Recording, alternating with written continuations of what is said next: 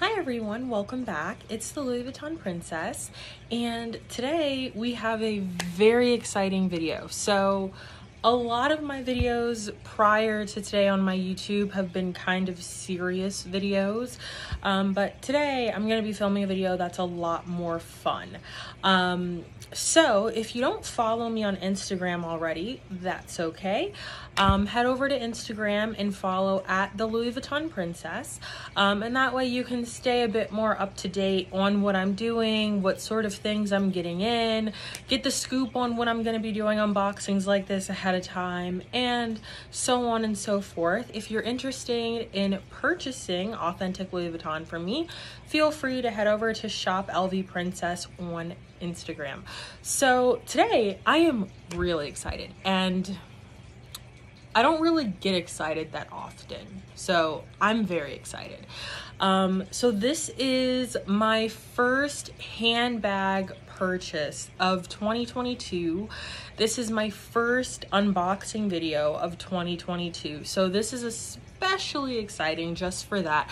I always love to keep track of which bags I buy in a year, which bags I sell in a year, so on and so forth. And unboxing videos are a way that I usually sort of guide myself in going about that. So I am very excited. Let's get ready to jump in. So this is the item I purchased. Kind of a weird box. If you're newer to Louis Vuitton, this box is probably not familiar. And if you're familiar with Louis Vuitton, this probably gives you some sort of indication of what is inside. This is an older Louis Vuitton box. This is 2000s Louis Vuitton. So this is an older box. So that should give you some sort of indication that this is a vintagey 2000s sort of item.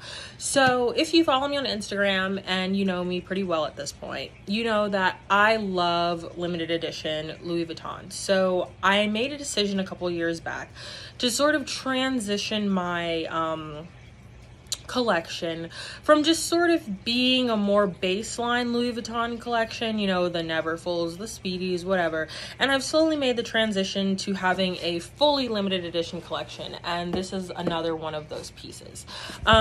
This is a piece that I wouldn't necessarily say is coveted, but it is very pretty and everybody sort of likes it. Again, it's not for everyone, so if you don't like it, that's fine. Which you don't like, I love.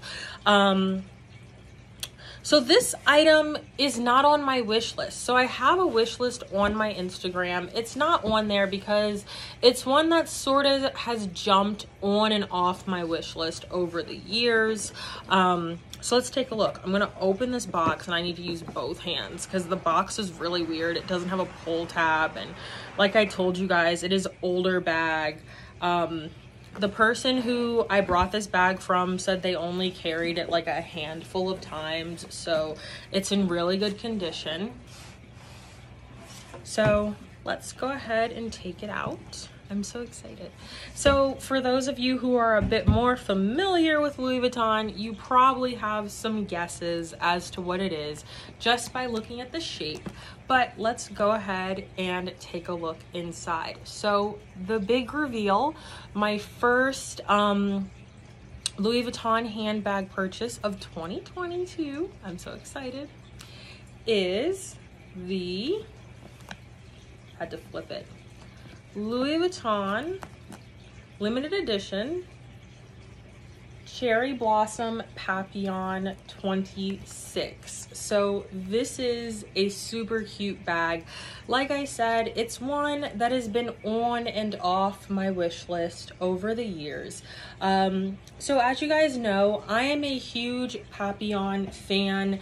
If the word Papillon does not really mean much to you, you can refer to it as a barrel bag. That's the sort of bag style for this.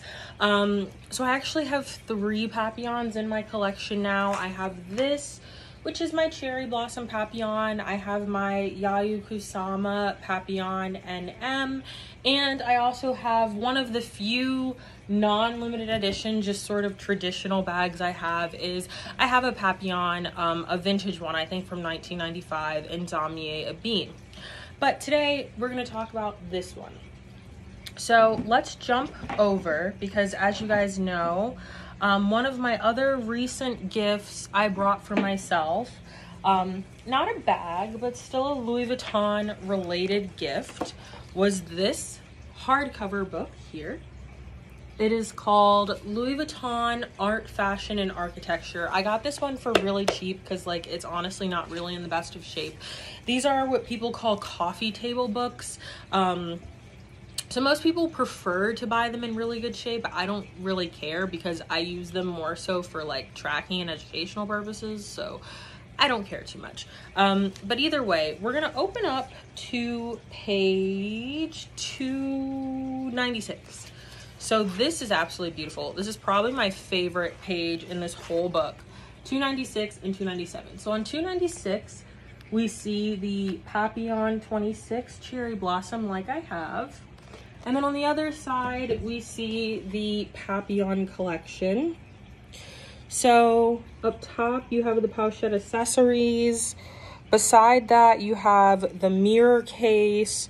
You have the international wallet. You have the sac retro and the Papillon at the bottom. So this is an absolutely beautiful collection. I am a big fan of this collection. For those of you guys who follow me on Instagram, you know I'm a huge Takeshi Murakami fan. So yeah, so this collection released in something like 4 prints.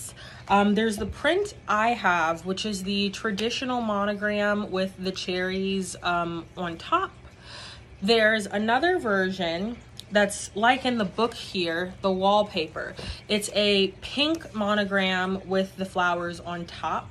There's a third version, which is kind of weird. I'm not a big fan of it, but it's like a dusty, it's like a dusty yellow gold sort of monogram with red flowers on top. And then there's like a super limited edition style that's like a silk. It's like a grayish brown silk. There's like some lizard trim. There's a lot of funky stuff going on that one. But I'm a big fan of the more traditional monogram with the pink flowers on top. So I have one other piece from this collection already. I don't have it with me, unfortunately, but I have the pochette accessories. My pochette accessories I got for a really good deal. I paid, I think, $425 for it, which is a really good deal. So I brought it right before they got really high. So in the past couple of years, all of the Murakami stuff has gotten really, really high. So when I brought my pochette accessories, I paid $425, which is a good price. Now, sometimes you see them for $800, sometimes even higher than that. So I was really happy with the price I paid. This bag I did not get such a great price on. It's like I tell people, my bag purchases kind of balance out. Like, I get a lot of really, really good deals. You know, I found Louis Vuitton bags for $100, $200, $300, $400. So it's like I typically get really good deals in my bags, but it's like sometimes you just don't get them. So this bag I paid $11.25 for. I mean, I still was happy with it because the seller originally had it listed on a platform for about $1,800. I contacted them directly and was like, hey, can we negotiate a little lower off platform? And it worked out. So the picture here, this display, the pink one. So it says, windows of Maison Louis Vuitton Champelise for the launch of the Cherry Blossom line, March 2003. So that is where this super fancy display was.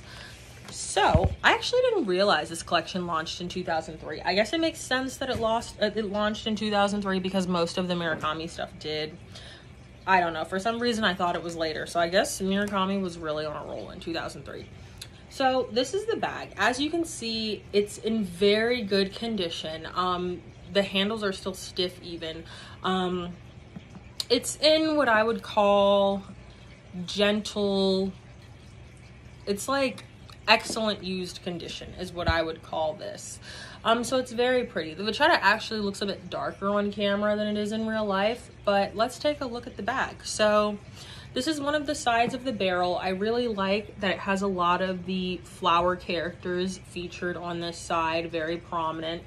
The other side, less prominent, but that's okay. I still like that the one side has a lot of them featured, and I love the little petals everywhere. So one of the big reasons I was pressed about buying this particular bag, again, like a lot of the Murakami bags, the canvases sort of vary a bit, so the placement that you get might be different. So I really liked the placement of this bag, of how there's like some diagonal big flowers here, some big flowers on the ends, there's petals in the middle, and the top has 3 big prominent flower characters. So I really liked the placement on this bag.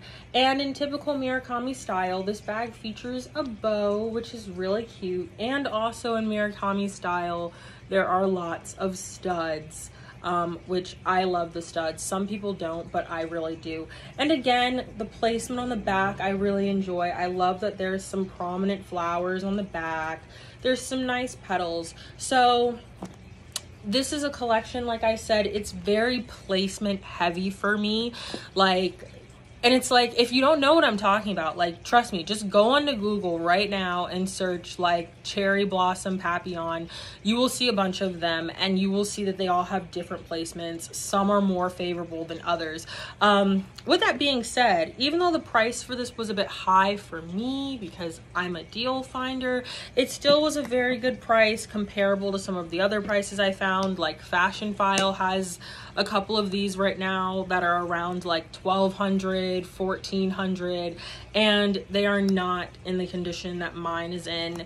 Or if they are in good condition, they don't really have good placement. So that's just my opinion. So this bag has a snap opening. So there's 2 snaps at the top, 2 snaps at the bottom, and the made in stamp here. So this bag was made in France. So it's currently stuffed at the moment, which is good. I'm glad the seller stuffed it. Very important for the bag to keep its shape. And this is the barrel, so it is a barrel bag.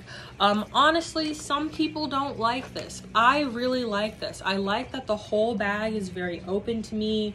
Everything is very accessible. I like that this whole front part opens. You know, I really hate having bags that I have to sort of dig around in, versus the traditional papillons are a zipper. And, you know, since they're a zipper, they don't necessarily open all the way. So like with this one here, sometimes there's digging involved, and that can be a slight pain in the butt, but I deal with it. So I really like this style. I really like the more open barrel style. Now, I'm curious to find the date code on this piece. I honestly should have probably looked for it before I started filming. I know it's here, but I'm on a tight schedule today, so I wanted to make sure I could get this filmed and up quickly. I'm not seeing it just on first glance. Usually I find date codes very fast, but this is a piece that's sort of new to me. So I am having a little trouble locating it, but that's okay. I'll add it in the comments. I wanted to add what year this bag was. Again, it's like the collection came out in 2003. I don't know if it's like the series collection, because there's the Louis Vuitton series or Cherry collection. That collection came out, and it came out in 2005, and it basically only came out in 2005. So I'm curious if this was a 2003 only collection. I wouldn't be surprised if it was a 2003 only collection, because there were not a whole bunch of bags that were made. Like I showed you guys earlier, there's the Papillon, there's the Sac Retro, there's the Pochette accessories, there's a wallet, a coin purse, a mirror, an umbrella. So like there really were not a whole lot of pieces made in this collection. There were only, to my knowledge, the 3 bags that were made in this collection and a couple accessories. So I wouldn't be super surprised if this bag was a 2003 only bag, but I want to confirm that. So anyways, I don't want to make this a long video because I have lots of stuff to do today, but I wanted to film, and I wanted to film while I have good light because I'm sitting under my skylight right now, which I absolutely adore my skylight because everything looks so pretty under it. So I wanted to make sure I could film in good lighting and before I had to go take care of some other less exciting things than this. But I hope you enjoyed this video, and I hope you like the Papillon 26 Cherry Blossom. Maybe this video will encourage you to go buy one. I hope it does. And as always, for more of my Louis Vuitton collection, or to chat with me, or just keep up with what I'm doing, what I'm buying, feel free to follow me on Instagram at the Louis Vuitton Princess. And if you're interested in purchasing authentic Louis Vuitton items, feel free to follow me on Instagram at Shop LV Princess. Bye.